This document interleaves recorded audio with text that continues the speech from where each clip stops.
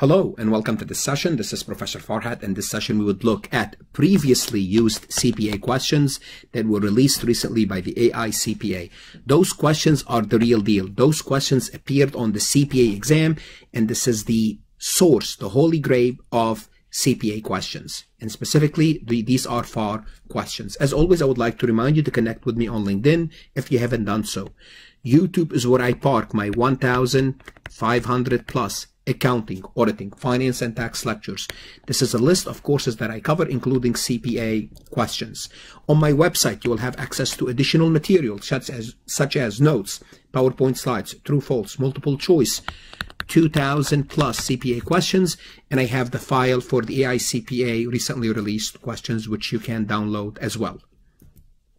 Let's take a look at the first question, and as I promise, every time I list the question, I will tell you, for example, if you want to go to my learn about this topic, if you're not sure, go to my intermediate accounting playlist, chapter 3. So this is what this blue thing is all about. The following information pertain to Dash's company utility bills. Period covered. April 15 to May 15, the amount is $5,000, paid on June 1st. May 15th to June 15th, $6,000, the bill was paid July 1st. June 15th to July 15th, the bill was $8,000, paid on August 1st. The question reads, what is the amount that Dash should report as a liability in its June 30th balance sheet? June 30th balance sheet.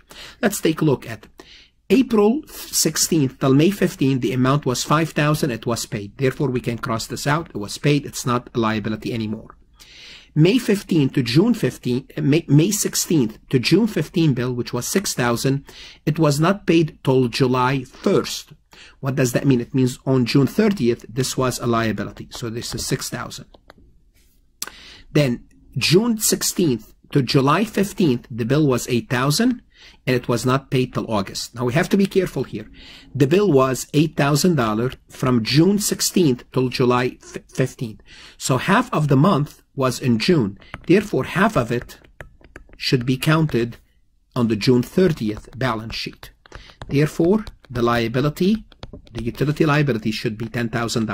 $6,000 May 16th to June 15th, and half of June 16th till July 15th. And this is basically a form of adjusting entry. This is why I refer you to chapter 3. This is where I cover the adjusting entries. Let's take a look at this question. Under state law, Boca Company may reimburse the state directly for actual employment claims, or it may pay 3% of eligible gross wages.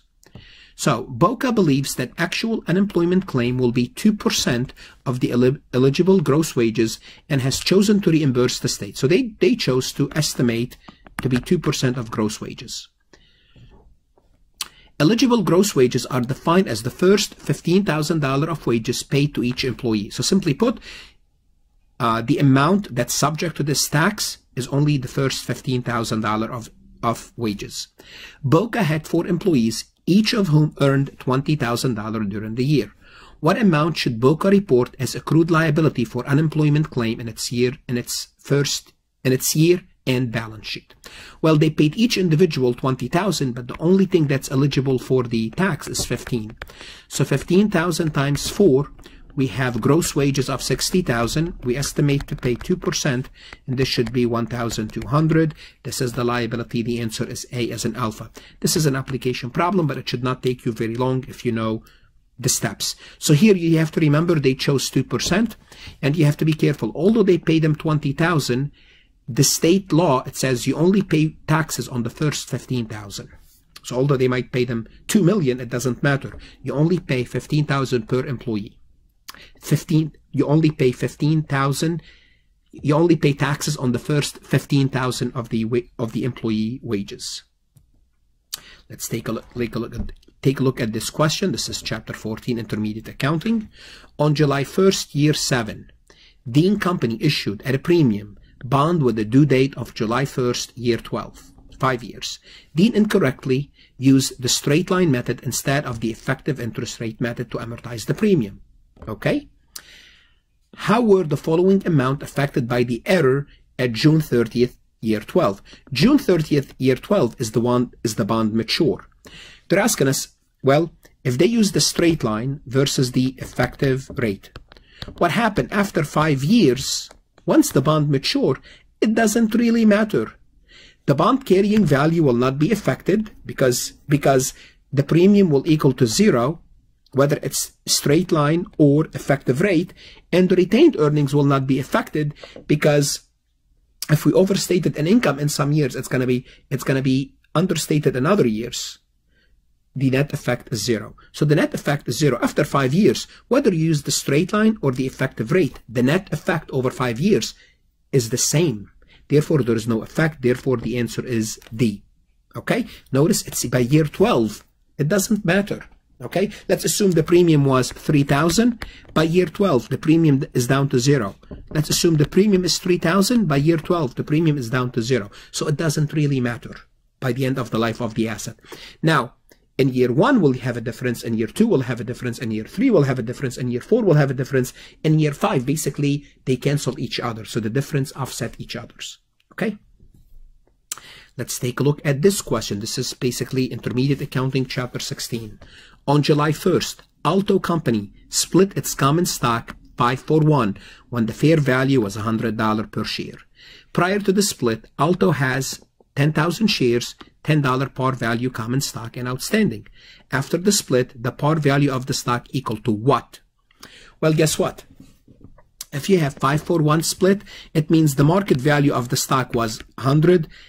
If the market value was 100, the market value is going to go down to 20. It's going to be divided by 5. The 10,000 shares becomes 50,000 shares. And the par value goes from 10 divided by 5 goes down to 2. Okay, so the par value becomes 2. Okay, let me tell you why it doesn't make a difference. So you had 10,000 shares at $10 par value. So your common stock was 100,000. After the split, you had 50,000 shares, par value of 2. Same thing, the common stock balance still 100,000. So before and after the split, notice the total is the same. So you can double check yourself, but you really don't want to waste your time on the exam. This should be like 20-second question. Well, if they split 5-for-1, well, the par value will have to be adjusted. Well, it means it has to be divided by 5, which is 2. Let's take a look at this question, which is basically from Chapter 13. Allen Company has 2 employees. Each employee received 2 weeks of paid vacation each year. Vacation rights accumulate. One employee whose weekly salary is $600 took a 2-week vacation during the year, but the other employee who earns $800 per week took no vacation during the year. In its year-end financial statement, what amount should the company report as vacation liability and vacation expense? Well, let's start with the liability. Do they have any liability? And the answer is yes, because the other employee, the $800 employee, okay, did not take the vacation and the vacation accumulate.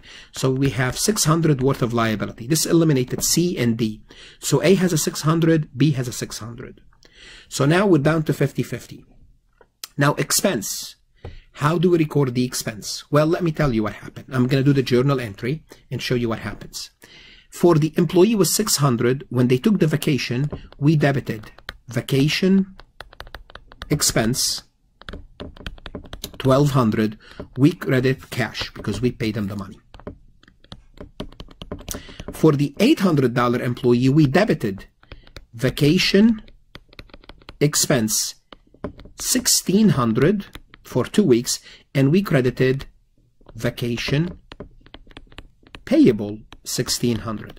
And this is where this $1,600 is coming from this $1,600.